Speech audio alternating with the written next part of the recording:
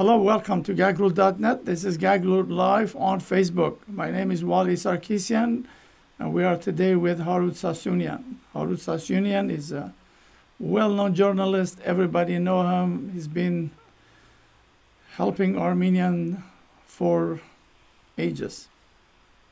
Harut, welcome. Thank you, Wally. Lately, we're Armenians and Azeris not only fighting inside and the border, but now that's spread to around the world. What is your thought on that? Well, it's sad, but it's understandable to a degree because it's a very emotional issue, and Armenians, of course, feel very strongly about Artsakh or Nagorno-Karabakh being our historic homeland, part of our historic homeland. And the Azeris, there's something that most people don't know, what's going on with the Azeri protesters or demonstrators. Most of them are students who are sent overseas from Azerbaijan by government funding. Government gives them scholarship. And so they're in LA and San Francisco and Moscow and Paris, London. They're on scholarship. So when the embassy or the consulate of Azerbaijan needs protesters, they call them. They say, you have to come to the consulate and stand in front with the flag. And these poor students, they have to do this because if they don't, their scholarship will not be renewed. So there are not that many Azeris in Los Angeles, for example, but there are a few who are here on scholarship as students. So they're the ones who are holding the flag and standing there. And I'm sure if they were not here on scholarship, they were just living here, they wouldn't even show up. Do you think Armenia could sue the Azerbaijani consulate for doing this stuff? Especially in what they did in San Francisco, because that's hate crime. Yeah, well, the lawsuit, in order to sue, you need to have evidence, not only by the perpetrators of the crime, the hate crime, but also you have to find and prove the link between the perpetrators and the Azeri consulate. And if you find the consulate is directing them, you can prove it in court, of course you can sue them. Well, I'm sure that San Francisco one, they might have, sorry, I'm just too much phones coming in here, just trying to turn it off. In San Francisco, obviously, that's Azerbaijani work. I mean, they came and did that stuff. So they have some cameras, stuff in there. They could investigate and find and expose them, because just suing them, they need to be exposed so that people will see them, So anyway, that's another investigative stuff. I'm sure Armenian taking care of that stuff. Russia. Armenia is the only country Russia has military base. And now they're setting up in Syria, but you never know how Syria gonna turn out. If tomorrow Turkey attacked Armenia, will Russia do something? Well, I have a two-part answer. First, I don't believe that Turkey will attack Armenia. Erdogan every day is giving very bombastic speeches, and I would say it's a lot of hot air, except some weapons that he's transferring to Azerbaijan for the fight. But in terms of we will do this, we'll do that to Armenia, Armenia will pay a price, all these things, it's just a lot of hot air. I don't take it seriously, and Armenians should not. But of course, we should always be prepared for any eventuality. And the second part of the answer is that Armenia has, as you said, a military treaty. It's called CSTO. And the military treaty requires that if Armenia is attacked, then Russia has to come to the defense of Armenia. And Turkey knows this well. So Turkey is not about to have a confrontation with the Russian military. because Turkey will end up on the losing side. So Armenia is safe from that. They are not should be too worried because we're protected, and Russia will as a base, as a treaty. So far, the treaty has not come to implementation in terms of action, like this last recent fighting. But if there's an attack by Turkey directly on Armenia, if it's a small border skirmish, that's not a war. No, But if there was really a war and attack on Armenia, then Russia will have an obligation as per treaty requirements. Right. So, I mean, I don't want to even talk with because I know the answer, but Russia is in war with indirectly with the Turk in Syria. They are almost in Libya, many other places. Yet Russia keeps selling them those advanced equipment, stuff like that. I mean, I just don't understand this Russian Turkish politics. Well, yes, it is a little complicated, but we need to understand certain facts. Russia's purpose with Turkey, independently of Armenia, in general with Turkey, is to separate Turkey from NATO, to turn it away from the West towards Russia. So that's the key objective of Russia. That's why Russia is giving such importance to Turkey in order to win the Turks over. So that's one thing. Secondly, in Syria, after being on opposite sides for several years, they sat down and found a compromise where they do a joint supervision of the conflict zone in northern Syria. So they found a way of working together, even though it's a very uneasy partnership, because there are some attacks, sometimes on the Russian soldiers, sometimes on the Turkish soldiers, and sometimes the Russian jets bomb the rebels or the Islamic terrorists, and sometimes Turkish soldiers get killed during the bombing. So from time to time, it pushes the limits of this partnership.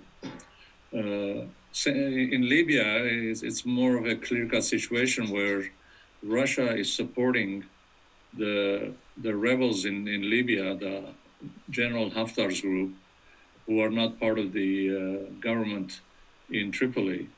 And then Turks are arming and supporting the government of Libya, which is only in Tripoli, which is a small part of the whole Libyan territory. The opposition has most of the Libyan territory. So there, the Russians and the Turks can come in direct conflict. And every day that passes, the conflict becomes worse and worse. And recently, the Egyptian parliament approved for the Egyptian military to go into Libya and fight against the Turks on the side of Russians. Joining Egypt and Russia is UAE, United Arab Emirates, and Saudi Arabia. Yeah. And that would be great if that happened. That would be the best things. Yeah. So Turkey is also sending in jihadists or terrorists from Syria to Libya to fight with the Turkish military, which is something the Turks do in different places. They don't want to sacrifice their soldiers; they sacrifice others. Yeah. Who stupidly they get paid a few dollars and they join in the fight and lose their lives. And a lot of them have been killed in Syria like that over the years. So that's one part about Turkey and Russia in Libya and Syria. When it comes to Armenia, on one hand, Armenia is a strategic ally with Russia, two fellow Christian Orthodox nations, Russian Orthodox and Armenian Orthodox, who've had centuries of friendship, sometimes antagonistic, sometimes friendly. long before the Soviet Union and Soviet republics, the Tsarist Russia, the Russian Empire. But so you would expect that Russia, if you look at it simply, superficially, Russia would be siding with Armenia against Turkey or against Azerbaijan. However, let's not forget that friendship and liking people does not really count in international politics. Yes. What counts is your national interest. Yeah. And Russian national interest is to win over Turkey, win over Azerbaijan, and also because Armenia is Russian ally, so Russia, for years now, has tried to play a neutral role, trying to appease both sides, like they sell billions of dollars of sophisticated weapons to Azerbaijan. They also sell some weapons. Armenia does not have that kind of money, that the petrodollars that Azerbaijan has. But Armenia also gets some discounted or free weapons from Russia. So Russians send weapons to both sides. They get much needed income because there are a lot of US sanctions against them. Their economy is in bad shape. So that's important for Russia. And also Azerbaijan being an Islamic country, Russia tries to get along with Islamic, not only other Islamic states, but millions of Muslims who live in Russia itself from the Soviet era. Yeah. So Russia does not rush in and take Armenian side every time there's a battle or a conflict. They sort of stay in the middle. They try to mediate, and the only positive role they play, because Armenians never want a conflict on the border. Armenians want peace. So every time there's a conflict that flare up, the Russians step in and tell both sides, okay, quiet down, Yeah.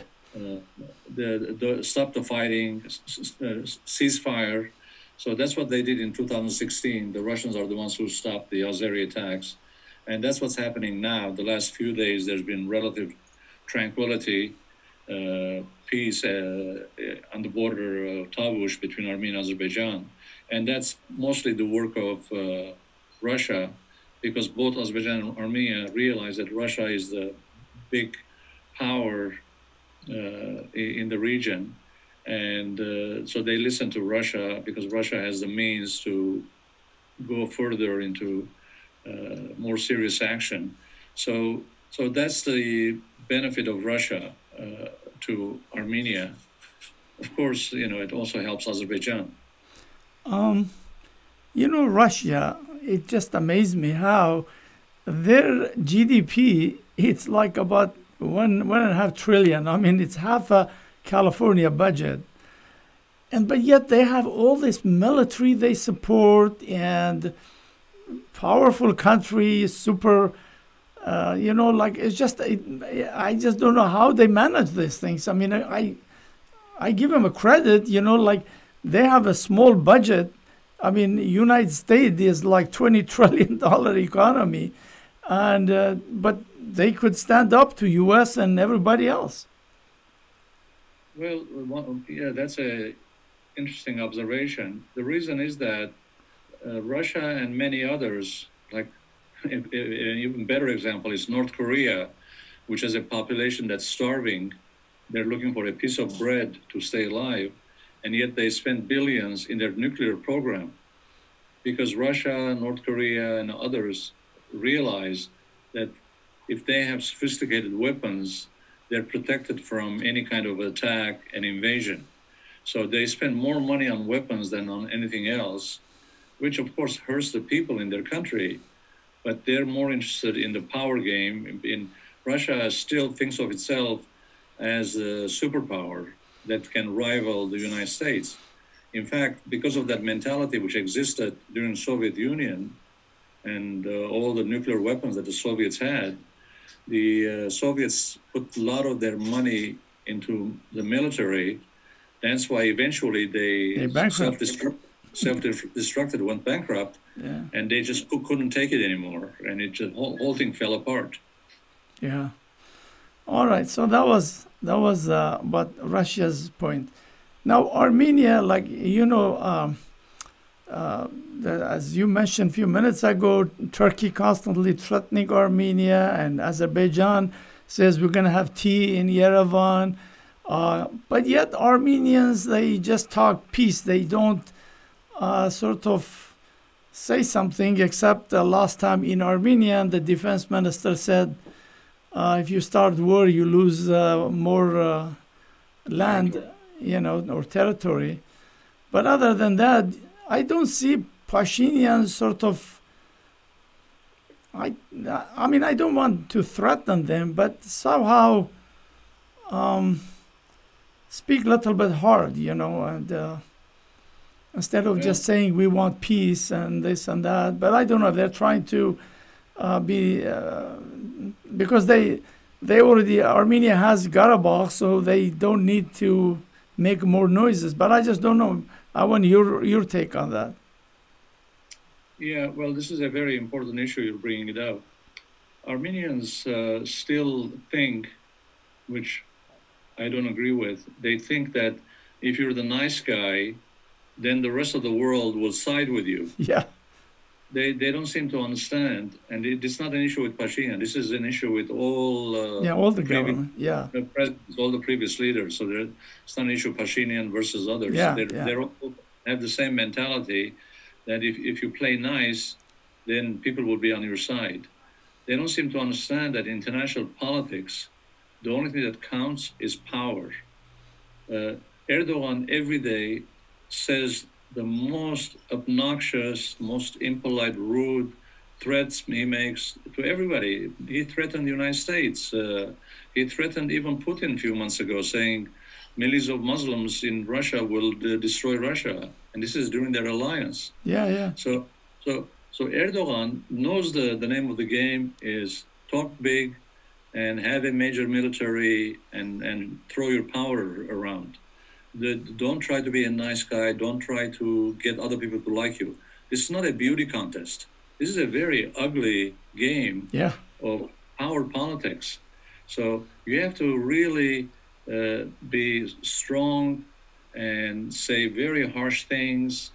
And because the world respects power, they don't respect niceties. Totally agree with you. As they say, nice guys come last. So there's a very good example that happened a few days ago when the spokesman for the Azeri Defense Ministry threatened to bomb with missiles the Mezamor nuclear power plant. Armenians, again, reverting back to their Mr. Nice Guy approach in every situation, they immediately announced that, this is terrible. This is terrorism. Against humanity and all that stuff. Yeah. And then they added. This is where they went wrong, in my opinion. They added saying that Armenia will never attack civilians. We will never attack the dam that has a reservoir that has billions of cubic feet of water. That if Armenia were attacked the reservoir, half of Azerbaijan will be under the water, and close to 1 million Azeris will drown in the water. So Armenian officials announced that, no, we are not like that. We're not like the Azeris. We're not brutal, barbarian. We're very nice. We will never attack the civilian village. The Azeris have put their cannons close to the houses in the villages, so we won't attack them. Now, one of the important requirements of international politics is that the more you are unpredictable, the more the enemy doesn't know how to behave with you. The more they can predict your behavior of what you're going to do next, the more they're ahead of you. So you cannot announce in advance what you will do and what you will not do. I totally agree with you. I don't know if you've seen, a couple of weeks ago, I made a video about Armenian in exile force. There were, I just put here so you could see it. There was about 173,000 people view it, 270 shared, 2,100 they liked it or love it.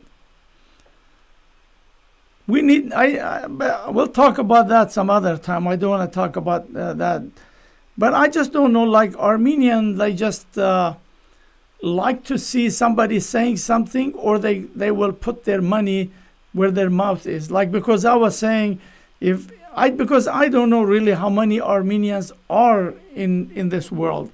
Some people says 8 million, 10 million, but I was doing calculation 5 million. If every Armenian give $10 a month, that's $50 million. You know, we could do lots of things with it. You know, but anyway, that's a different subject. But I was just talking in that video about the Kurds, how those guys for 40 years, all they did is they killed policemen and soldiers. They never attacked any Turkish economic centers, you know, and they just killed the policemen. Well, if you kill policemen, you're not going to get sympathy of that country. You in fact give Erdogan more power. They never blow up a pipeline. They never. So Armenians should start thinking, when Azerbaijan do this kind of things, they immediately attack economic target, you know. But they somehow they just tit for tat, you know, they do it. And they have to, you know, like Armenian, again, I'm repeating, it's my video, all I talk. We did everything Armenian ourselves.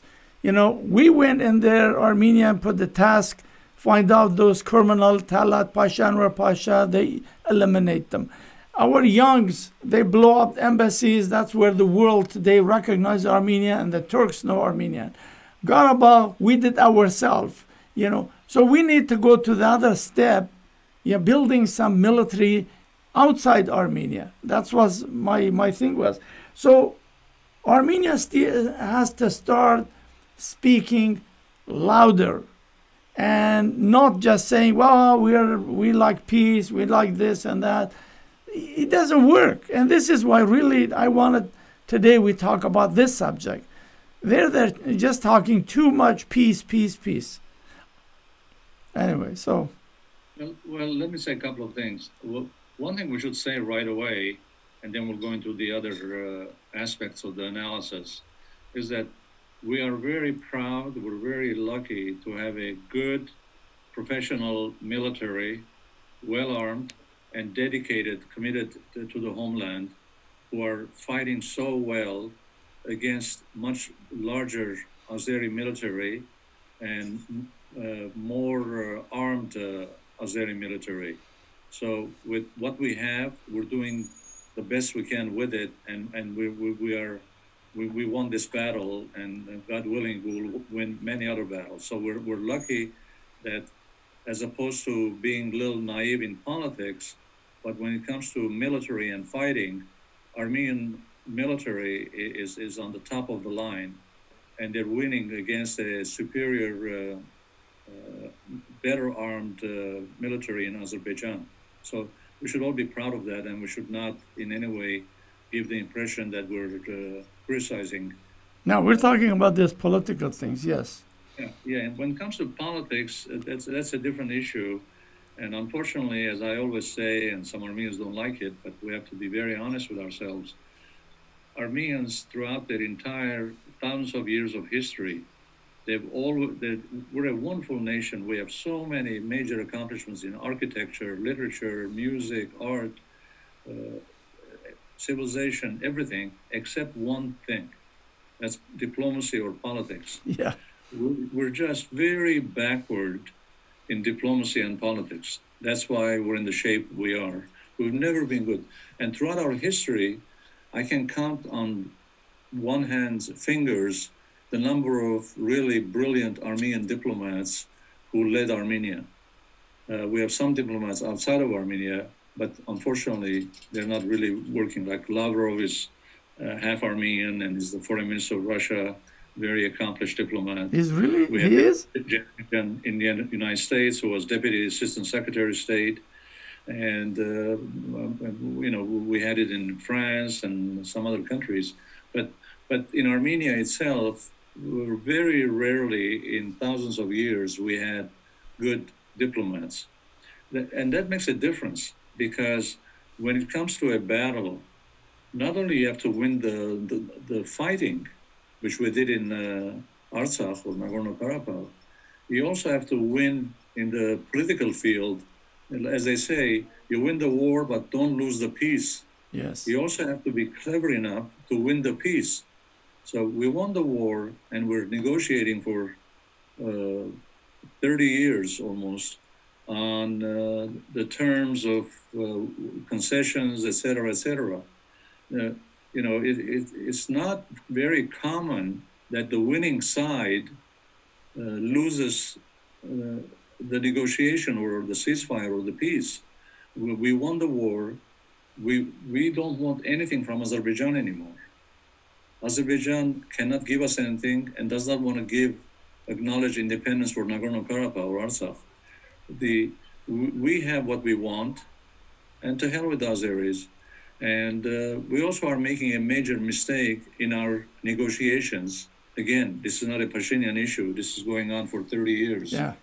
And every leader has made the same mistake. We're negotiating, but Azeris keep shooting at the border on a daily basis. I'm not even counting the major incursions into the Nagorno-Karabakh border or Armenia's border. I'm talking about daily shooting, sharpshooters shooting and killing. Yeah. Every other day you have soldier killed. 1-2 Armenian soldiers that die, poor young Armenians die every day, and then we shoot back at them.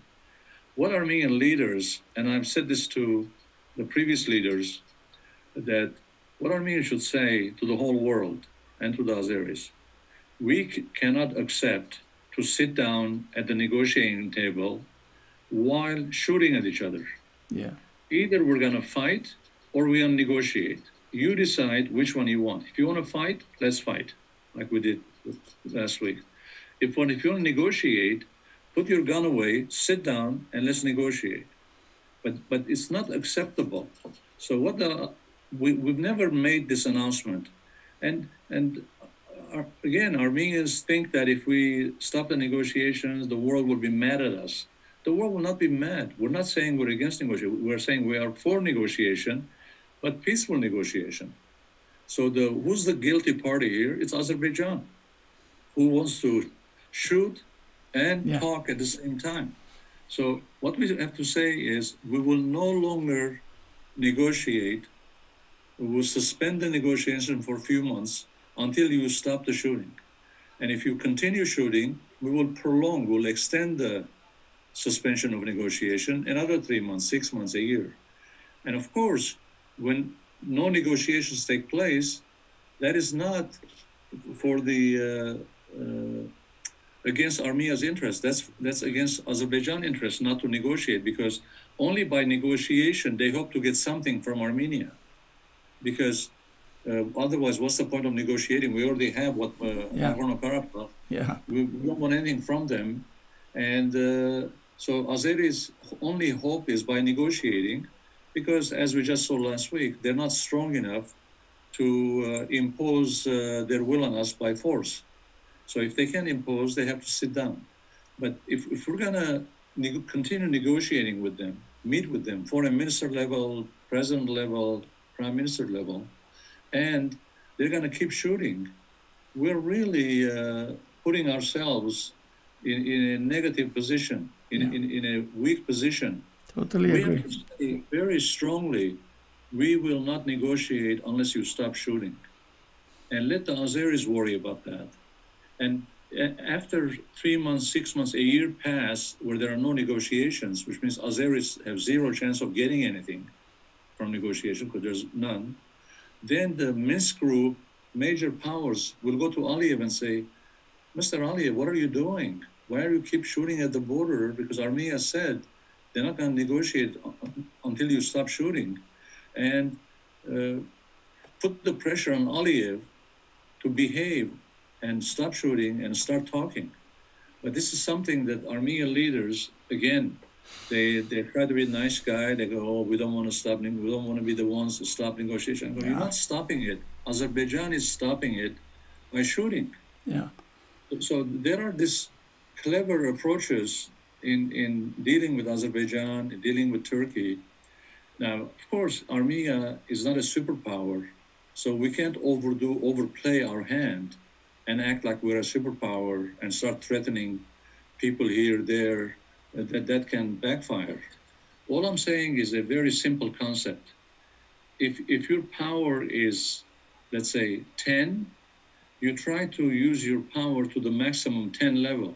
If you have the power of 10, don't act like you have a power of 1 and undersell yourself. Yeah. If you're 10, act like 10. If you're 100, act like 100.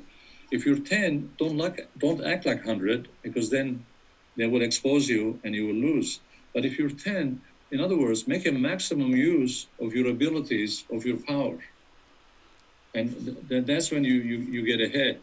But if you're 10 and you constantly act like 1, then you're not going to get anywhere. Yeah, well, the 30 years, they haven't got anything. They're negotiating. Like, yeah, as you said, the Armenians are really fighters, and they're very patriotic, but yet politically it's screw up. They're constantly fighting each other, and this is why when I was talking about this military base, I didn't want to do it in Armenia, because the politics in there is screwed up. And there is nobody they fight even in the parliament. How stupid they are. Turks do that, not Armenians, And so politically, I give Armenians 0. They just don't know how to do politics. Diplomatically, they're 0. They have no diplomatic things. Like, when there is, when you're Pashinyan, you're in Russia, in Moscow, you're standing beside Putin, right? That's where you have the podium there. You could threaten there to Azerbaijan. There where you could say, if you attack us, you're going to lose more land. So those are the points you take advantage of it, not but, just sitting in your little office. Take advantage of the moment and send a message to Azeris that we mean what we say, And then also, when they do this skirmish, in the border stuff, they have to hit some target, economic target that hurt Azerbaijan. That you said, what is their? I'm sure in Armenia, I don't want to change subject. Armenians, they have some protection for the nuclear power plant. It's not just sitting in there. They're not that stupid. They will let Azerbaijan come and bomb. But Armenian, Baku is the furthest point. Baku cannot control most of the area where it's close to Armenia. And so they could do lots of damage, but they have to do it, and plan when there is this attack on a border like this, they will attack it, but I don't know if they could do that. Well, yeah, thank God for our military, because that's what's keeping us alive and strong, and we should keep supporting our heroes. So, because they're the ones who are sacrificing their life on the border. It's heartbreaking. Keeping us safe. Otherwise, we'll be in big trouble if we didn't have a strong military. Yes, and then when I see that, that young guy, you saw I put it on the Facebook. You look at that 19-year-old. Imagine how their parents feel. Like, if we feel so horrible, how their parents feel. But that was just one. There was like 4 other ones and injured, But Armenia should just not do tit for tat. When Azerbaijan do things like that, they have to go big. And they have to plan. They are in the military. They are in the region. In fact, I was just reading this. There is an area called Ginjai Gazakh. Ganja, yeah. Yeah, that's good. That's close to their pipeline, stuff like that. They could target places like that. So Azerbaijan knows every time you kill Armenian soldiers, you're going to pay a price. So what do you think? Well, I'm even suggesting something much more, much softer and much more reasonable than attacking the pipeline or the red lines or the reservoir. All I'm saying is, if the Azeris say we're going to attack the nuclear power plant in Armenia, Armenian officials should not immediately say, oh no, we don't do things like that. we don't attack civilians. Don't say anything. Let them guess what you could be doing or you could not be doing. Let them guess, but don't come out and say, we're not going to do it. Don't say, maybe we will not do it, but don't say it. Let them keep guessing. Yeah. Be unpredictable, because if you're unpredictable, you're very dangerous to the enemy. They don't know what you may do.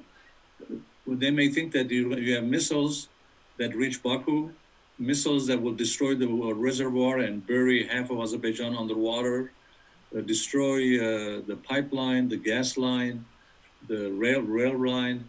Let them guess that. We don't have to threaten if they don't want to threaten. No, I'm not saying threaten, but you take an action.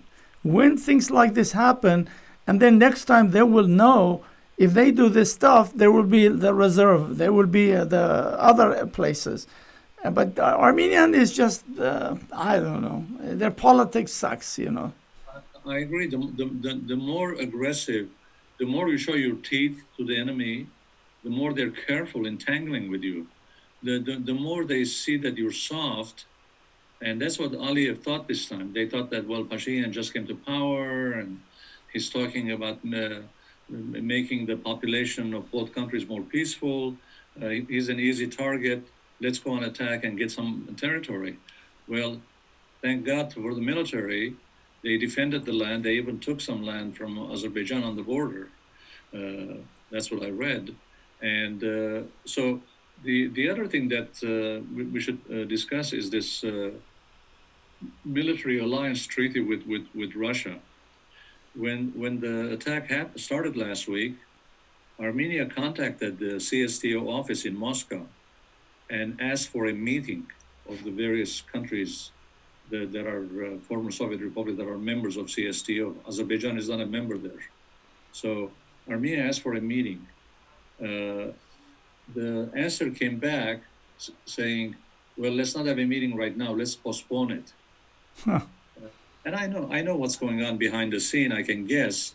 My guess is that Putin told the CSTO Secretary General, no, let's not have a meeting where Armenia is going to demand that we send troops and defend Armenia.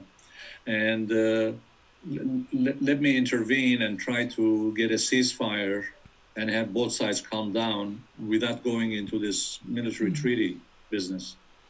And so they CSTO postponed the meeting. Of course, Armenia is now saying, and I think that because they want to look good, they said, oh, we didn't ask for CSTO assistance, military assistance, because we can handle this ourselves. Well, I mean, that's a good thing to say. It sounds good, but the Azeris learn a valuable lesson that when they attack Armenia, Armenia is going to be alone. The CSTO partners, allies, will not come to its defense. So this will encourage them to attack again. Yes. But if we get CSTO to come in and just not even attack Azerbaijan, just to be in Armenia, immediately Azerbaijan will stop because they're not going to take on several countries' military power. So they will not be encouraged to attack again. But if they see that CSTO is pulling aside, standing aside, that would encourage them to attack again.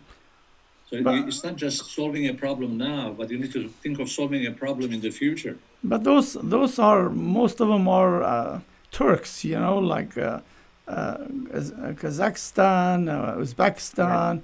So they're not going to go fight Azerbaijanis. I mean, maybe Belarus, but I doubt it. So.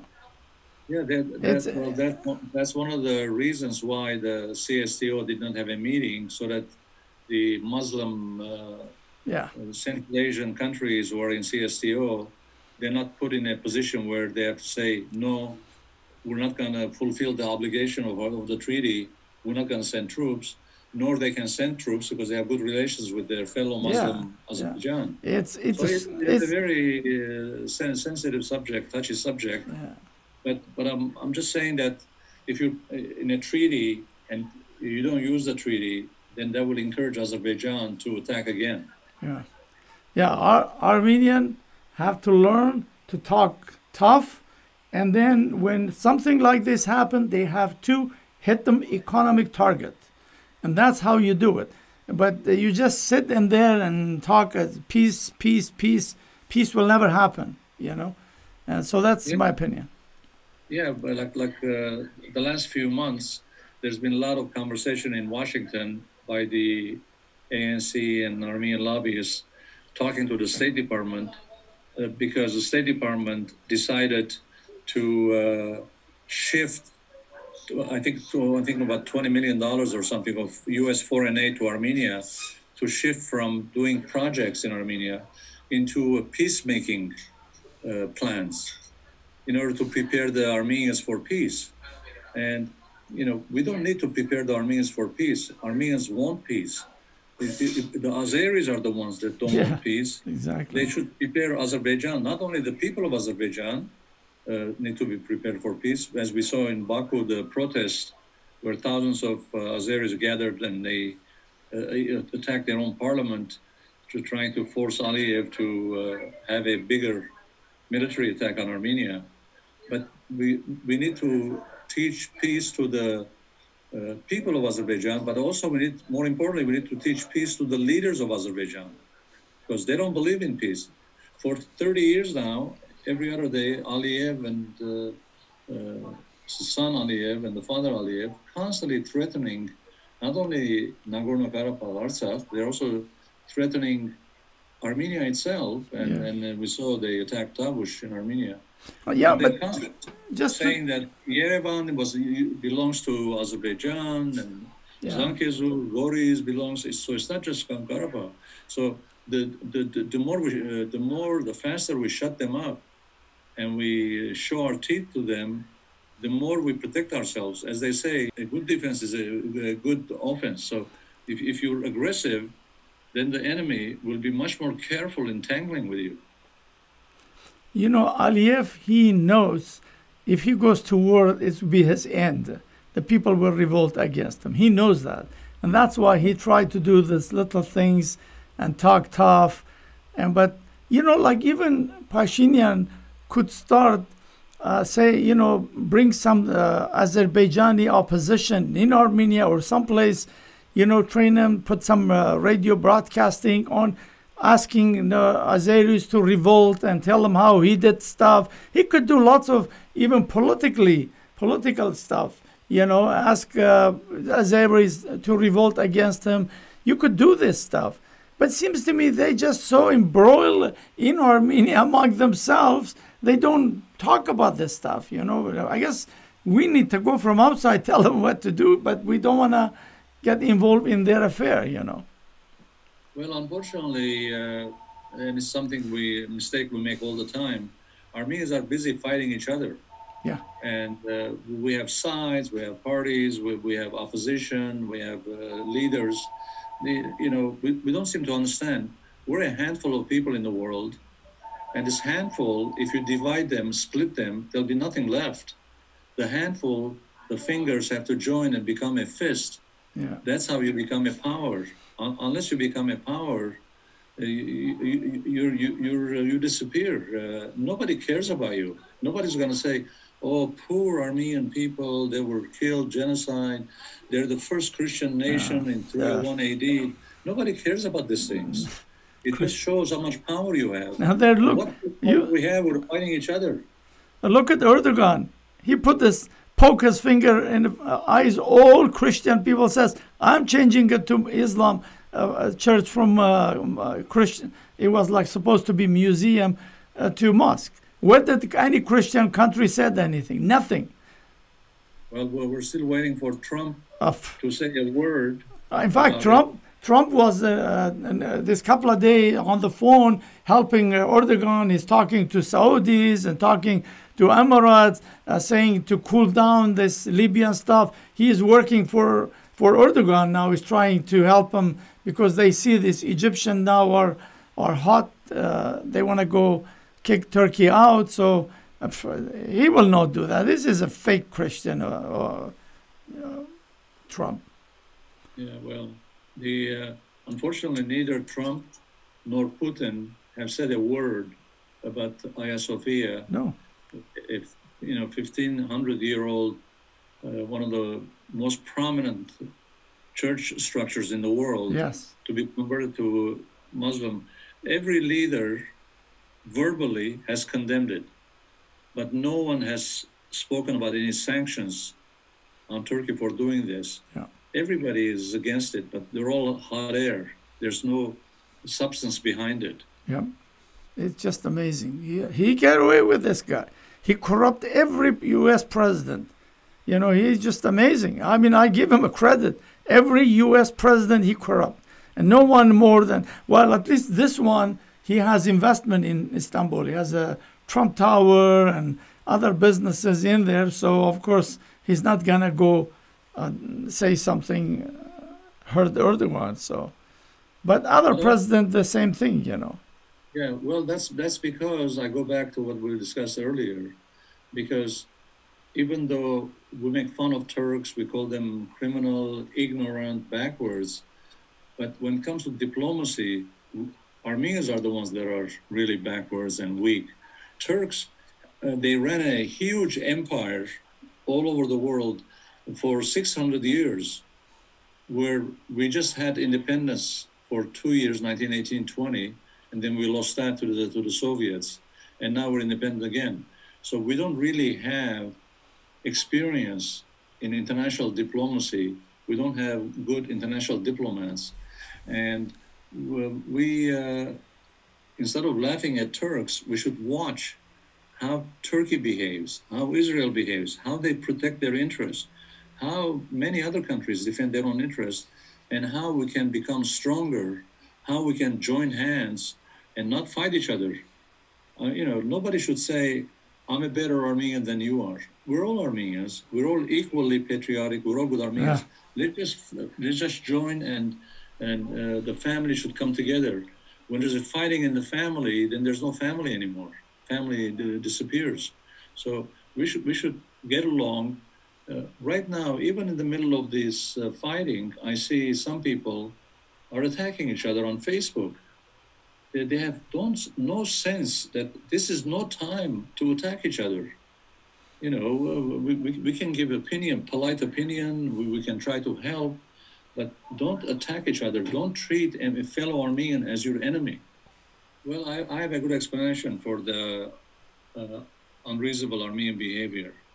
What happens is this: our enemy is Turkey and Azerbaijan. So an Armenian living in Glendale or in Moscow or someplace else, because we're not good diplomats, they cannot think of anything to do to further Armenian interests forward. There's nothing they can do against Turkey to damage Turkey's interest. We've been fighting for years about telling our people, don't buy Turkish products. And they still buy them. Yeah. Armenian shops in Glendale still import Turkish products. So we cannot do even the simplest thing. Forget about doing something major. Even minor things we cannot do. But it's very easy to go on Facebook and just attack Wally or attack so-and-so, another fellow Armenian. That's easy. That doesn't take any brain. It doesn't take any resources. So we always I always give a funny example.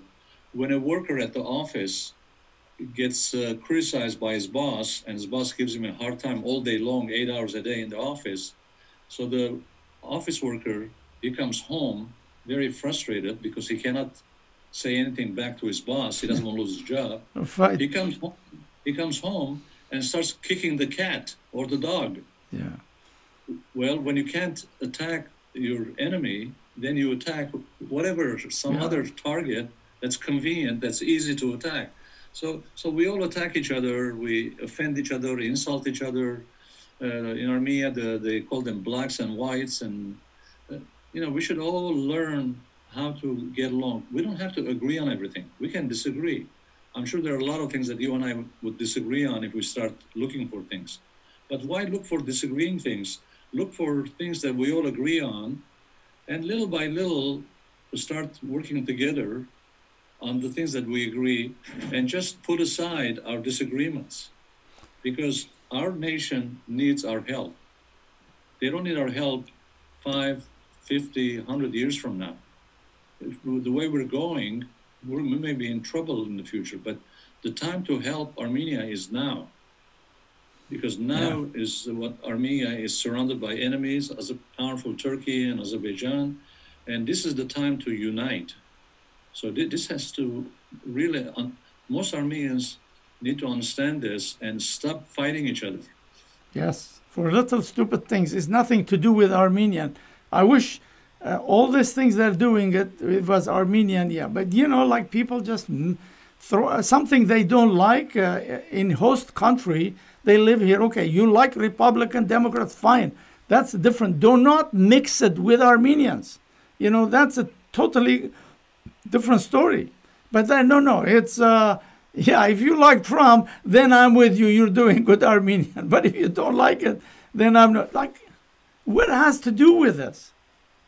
Well, you can be a Republican, you can be a Democrat, you can be environmentalist, you can be anything.